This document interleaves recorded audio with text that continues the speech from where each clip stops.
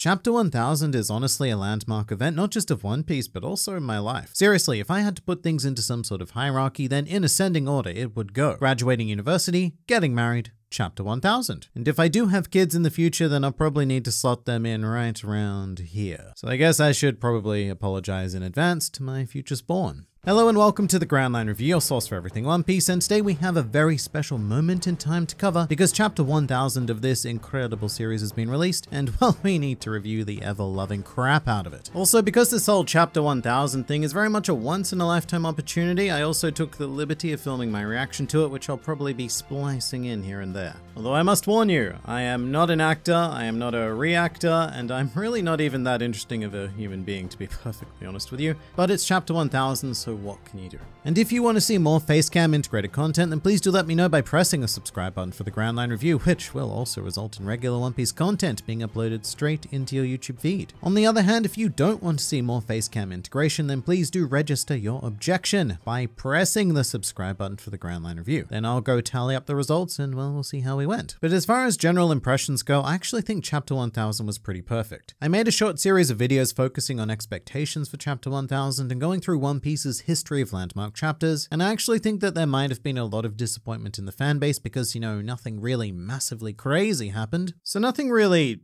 massively crazy happened. You know, there were theories flying everywhere about which character was going to be revealed or which revolutionary army was going to appear on Wano, and in both of my Chapter 1000 videos I very much warned against having grand expectations like that, because more often than not these milestone chapters tend to be pretty normal occasions. I mean, I can always tell when something insane occurs because I always get spoiled on it immediately through YouTube or Twitter or whatever. So I guess I knew this chapter was going to be a bit more of a streamlined experience because simply people weren't going out of their way to ruin it. With that said, that's actually why I think Chapter 1000 works so damn well, because it is a pure celebration of what One Piece is. There's no crazy plot twist or cliffhanger, it's a straightforward affair of Luffy punches a dude, which is exactly what we've all been loving ever since Chapter 1, just on a much more grand and integral scale. In fact, even more than that, what Chapter 1000 accomplishes occurs on two levels. One, it's a general celebration of Luffy, which is flagged in the title, and he is undoubtedly the common thread of what this chapter is trying to tell. You know, he's the very first character we see in the chapter, and he's also the very last. A nice Luffy bookend, if you will, with lots of Luffy focus throughout. But very excitingly, Chapter 1000 also signals the beginning of our next generational shift, the likes of which we have not seen since the beginning of the Paramount War. And that, well, that injects a solid prescription of liquid hype directly into my bloodstream, and I think manages to excite me more than any shocking reveal, twist, or cliffhanger could have ever managed. And I want to start with that point actually. There are a lot of fantastic candidates for favorite pages and favorite panels of Chapter 1000, but mine is absolutely that spread of the worst generation facing off directly against two of the four emperors. I'm in love with these pages. It's giving me some real One Piece Stampede vibes, just with a distinctly canon flavor about it. These two pages are almost like a dream come true for me because I've been thinking about the potential of this moment for an awfully long time. Except whenever I've proposed such a standoff in my videos, or indeed in my head, there were a few more worst generation members present like Drake, Hawkins, and Apu, but if anything this works even better, because it does call back to our brief 3-captain alliance that was initially set up during the Sabati arc. Although we have switched up the order a bit, which makes sense because at the time Eustace Kid would have been considered the most dangerous of the pirates with a bounty higher than Luffy's, but now on Wano, Luffy takes that clear center stage. And you know what, let's talk more about positioning, because this is not an arbitrary scattering of characters. Oda has thought very carefully and intuitively about where to place these figures. Obviously, Luffy is smack bang in the center, which is where he belongs, as he is always the eye of the storm. Oh, and obviously, Zoro is directly to the right of Luffy because he's Luffy's right-hand man. It makes sense. And there's a similar dynamic happening with Kid and Killer. Killer is directly to the right of Kid, once again making all the sense in the world as he is Kid's right-hand man. Kid himself is furthest left and our foreground point because he's the most visually emotive, and seeing the detailed expression on his face is much more valuable than any of the other characters. Because think about it, who else would we really want to put there? Luffy is engaged in serious mode, Zoro and Law are both stoic statues all the time, and Killer has a mask, so in terms of pure expression, placing Kid in the foreground makes the most sense. And I'd also argue that's why Big Mom was chosen as the foreground for the opposing shot, because she is far more expressive than Kaido. Just look at Trafalgar Law back there, he's like perfectly positioned observing things from the background like the bread-hating introvert he is. It's just fantastic, easily one of my favorite 2 pages ever showcased in One Piece, and I also just want to make one other artistic note. Oda has created this beautiful illusion of a standoff, but in reality the panels are split. The worst generation and the emperors are contained in 2 different shots. However, because of fun art, things like how the clouds blend together and this valley of negative space, how that functions, it actually binds these panels together. Is valley of negative space too wanky of a term to describe this? Almost certainly, and I'm probably going to use it anyway. But I think this composition is a stroke of artistic genius because more basic authors would probably be tempted to try and make this stand off a single panel, which in this case would lead to some awkward sizing and distance issues, and it just wouldn't have that same sort of dramatic oomph about it. So seriously, these 2 pages right here are an absolute masterclass of comic construction and, well, visual arts in general. In terms of the actual story though, even now in the later stages of Wano, I could only dream of reaching this point. The point where we are seriously starting to consider bringing down an emperor, or even 2, which right up until the end of the chapter still feels like an impossible task, but I do feel an incredible sense of excitement. It's the same sort of buzz I'd get watching players enter the finals of insert sporting match of your choice. All of my future Wano thoughts have always stopped at this exact moment of confrontation, because I just can't imagine how Oda is going to get our characters through this. With that said, the end of the chapter was a pretty fantastic start to that. Before we get there though, there's a journey of this chapter to follow, because like I said earlier, we begin with Luffy. It's a simple 1-page affair that kind of sums up Luffy and his travels throughout the world. It focuses on his empathy because he registers what Sicilian and the rest of the Mink tribe did for Raizo when they protected him from the assault of Jack. That's a really oddly sweet thing for Luffy to say. But that kind of empathy is why people put their lives on the line for his benefit, which is also shown on this page because it was of course Sicilian and his musketeers that secured Luffy's path to the rooftop. So it's an almost perfect representation of Luffy's symbiotic relationship with most other characters that he comes to meet. He either does something or promises to do something on their behalf, and collectively those characters then make Luffy's task easier to accomplish or even possible at all to accomplish. It's another one of those moments where you realize that Luffy would be completely lost without the help of almost everyone he's ever met. It's only because of those people that we even got to the end of chapter 10, much less chapter 1000. So in this case, thank you very, very much, Sicilian. Sicilian. I have a lot of difficulty saying Sicilian. It just makes me want to say Sicilian, which makes me think of the Sicilian defense and some wise words from my high school chess coach, which were, Liam, you really shouldn't be playing the Sicilian defense until you're actually good at the game.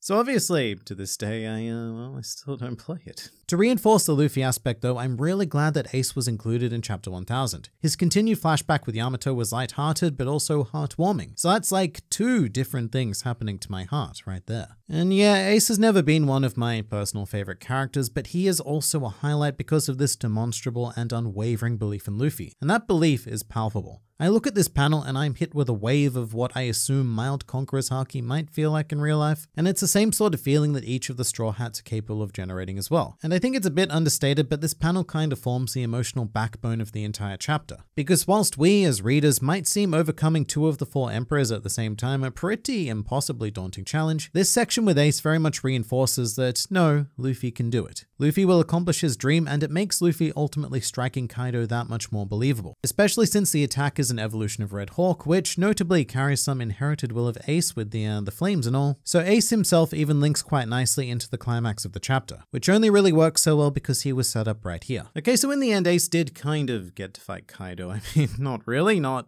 at all, actually. But the inherited will aspect is there, and that is what is important. Also, just briefly in this flashback section, we find out that it was Yamato who made Ace's Vivia card, which is kind of crazy actually. Firstly, I mean that Ace didn't know what a Vivia card was prior to this very moment, but also that Yamato made such a symbolic item that would eventually end up in Luffy's hands way back in Alabasta. So it's just kind of cool to know that Yamato has been influencing things very subtly, even whilst trapped on Wano. So wait, Yamato made Sabo's Vivia card. No, not Sabo. Ace, that's the one.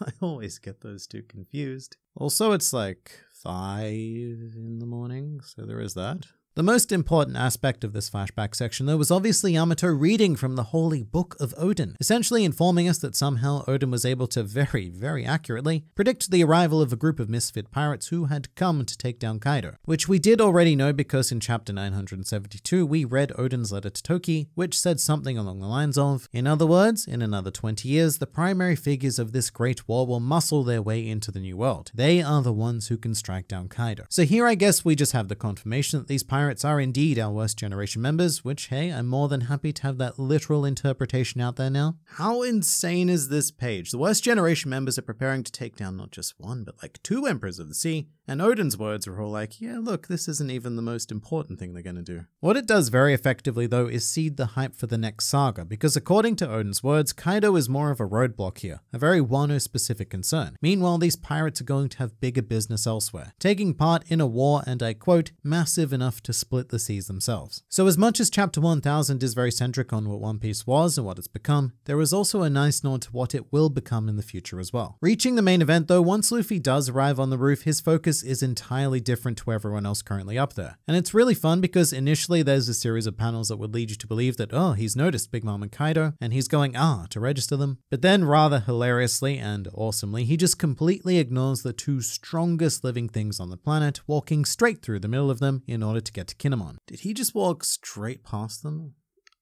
Luffy, you cheeky little shit. And that's why I love Luffy. He always has his own list of priorities, and when he's focused on something, there is nothing that can break that. Not even 2 of the most powerful people in the world directly threatening him. It's very Goku-like in a way, specifically when he ignored Frieza to go and tend to a wounded Vegeta on Namek. Same sort of vibe, except this time we have 2 Friezas. Actually, I don't know, what would be the plural of Frieza?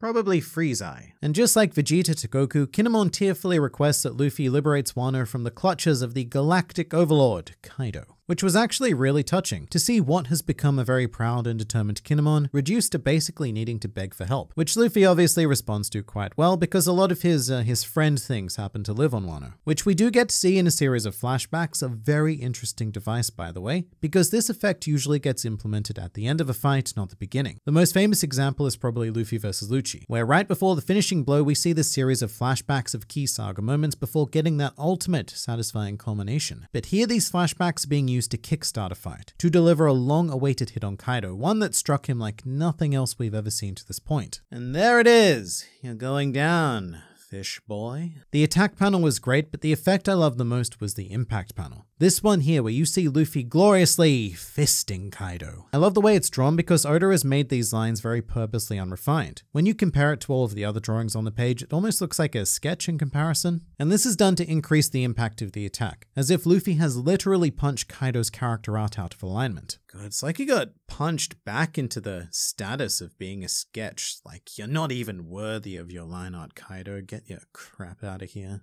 And I really can't think of any other moment where we've seen Kaido like this. He's been hit in the past and he's been surprised by attacks, but this is on a whole different level. He is really feeling this. And you can definitely tell that through his next close-up as well when he's raising his head off the floor. I mean, just look at those eyes. Kaido isn't just surprised, he's in a state of pure distress because he does not understand what just happened to him. A couple of weeks ago, this Luffy kid, he was nothing but fodder. But now Luffy has served Kaido a delicious plate of hard ground to nom on, cooked to perfection by the flames of the Red Rock. Bon appetit, Emperor-san. In terms of the attack itself, this was also quite brilliant because it mirrors Luffy's initial strike on Kaido. Back in Act 1 of Wano, Luffy hit Kaido in the head from above with a Gear 3rd strike as well, and that did nothing to Kaido, who was also drunk at the time, which was very unprofessional of him. But here Luffy does more or less the same thing. He hits Kaido in the head from above, except this time it works. And just from a raw sense of psychology, there is nothing more dominant in a fight than striking your opponent down onto the ground, giving them that profoundly submissive position, which is perfect for Luffy's final words as he claims that he will blast through both Kaido and Big Mom because he's gonna be king of the pirates. Oh, well, alright, that's a pretty perfect ending to the chapter as well as this 1,000 long chapter experience. Like, I have to admit, I do imagine some people being potentially disappointed by this because their minds weren't blown by some gigantic revelation. Like, there was no Scopa-Gaban, there was no dragon, there was no Vegapunk, there was no revolutionary army, there was no nothing. What even is this trash? I couldn't be happier though. This was just a solid injection of One Piece and really well worthy of that chapter 1000 number. And something I haven't spoken about yet is that one page that doesn't quite link to Luffy, and that's the Marco and Zoro stuff. Fantastic performance by the Phoenixmen here, temporarily subduing both King and Queen in order to fling Zoro up to the roof, which was pretty hilarious because Zoro so rarely has this look of shock or surprise. With Zoro though, he's treated to some pretty ridiculous subtlety later on in the chapter because once Luffy walks past Big Mom and Kaido, the very next panel is a close-up of him him with this introspective ellipsis. It's so small, but at the same time it really does say everything, because Zoro does also share a concern for the samurai, and also just how unsurprised he is by Luffy disregarding the Emperor standing right in front of them. It's a minor touch that I appreciated quite a bit. And as for other things I should probably mention, one is that over the past 2 issues, being chapter 999 and 1000, One Piece has taken up 2 covers of Weekly Shonen Jump, which is very, very greedy. But when you combine them together, you get this lovely image of Luffy, as well as various other mangaka drawing One Piece characters as a tribute to One Piece. One in particular that I want to point out is Boichi, the illustrator of Dr. Stone. He drew Ace, which is very appropriate because Boichi also illustrated One Piece Episode A, which is an adaptation of the Ace novels. Also, Boichi has a pretty rich history with One Piece because in a very, very intriguing event, he drew his own version of Chapter 51, which is where Zoro fought Mihawk, and it is absolutely stunning. Highly recommend you check that out if you haven't read it already. As for some other artists, Yuki Tabata of Black Clover drew Shirahoshi, as well as Asta apparently being enamored by her. Meanwhile, Kohei Horikoshi did Don Krieg of all characters, with Deku standing there kind of excited about the fact that Don Krieg has a mask because, I don't know, superheroes. And the last one I'd like to note is Gege Akutami of Jujutsu Kaisen fame. He drew a really cool looking Arlong whose spiky nose Yuji would apparently like to poke.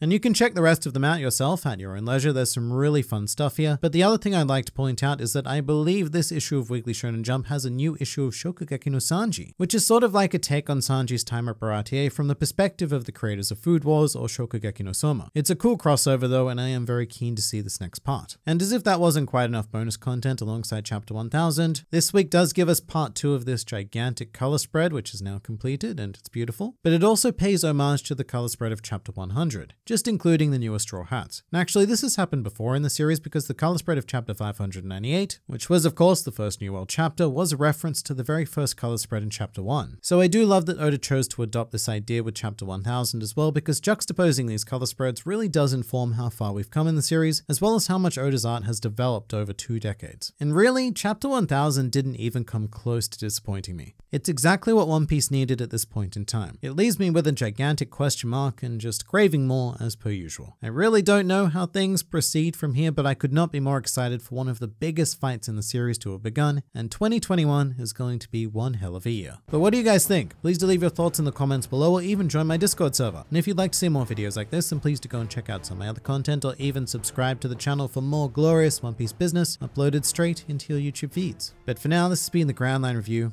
and I'll see you next time.